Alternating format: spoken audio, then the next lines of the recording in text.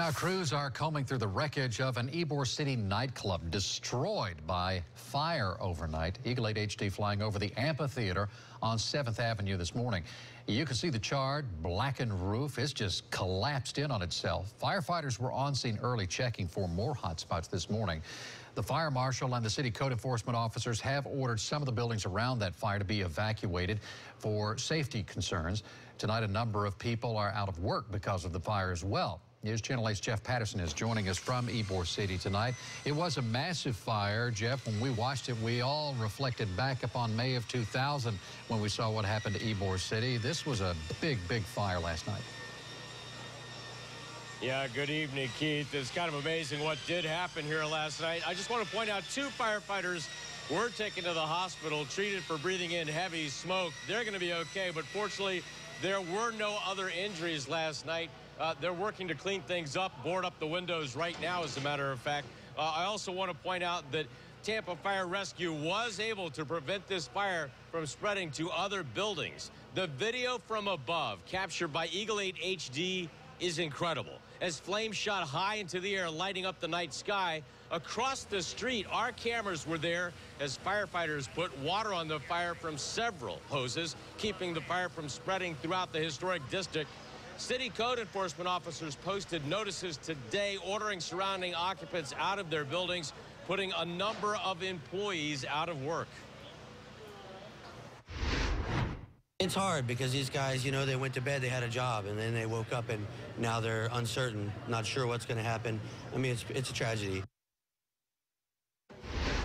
Yeah, we've seen work crews here just in the last hour start to board up the storefronts here at the amphitheater. Other crews working to clean things up. The city is mandating that a structural engineer come out and certified electricians come out to check out these buildings, make sure the building is safe, make sure that the electrical functions are safe before they can reoccupy these buildings and turn the electricity back on. Keith?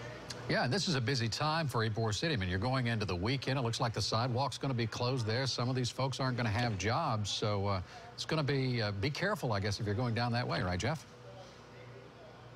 Right, yeah, Frozen 4 in town. They're expecting big business. Not going to happen here now because of this fire. Yeah. Jeff Patterson live in Ybor City tonight. Thank you for that. And investigators are telling us that they believe this fire was started last night by a welder doing some work in the building. 8 on your side, investigator Shannon Bankin joins us now because she's been looking into that welder's history for her 6 p.m. story.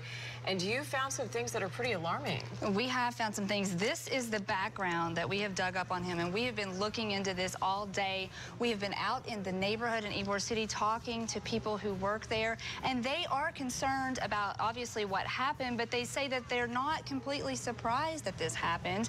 And this guy has been doing work in this neighborhood for years, but 8 on your side wants to know whether he has the right permits, whether he has the right licenses, and I'm working that story still. I'm waiting on some phone calls right now from state officials that are looking into this for us, and I'll have all of that coming up at 6. Because certainly there could be some insurance implications if they had somebody working on the building that wasn't supposed to or wasn't licensed to do that. Yes, there's a lot more here, and we're still digging into it, and we will find the answers. All right. And a reminder that we also have some more pictures of this Ybor City fire on our website on WFLA.com. We'll also be posting the latest updates as we get them.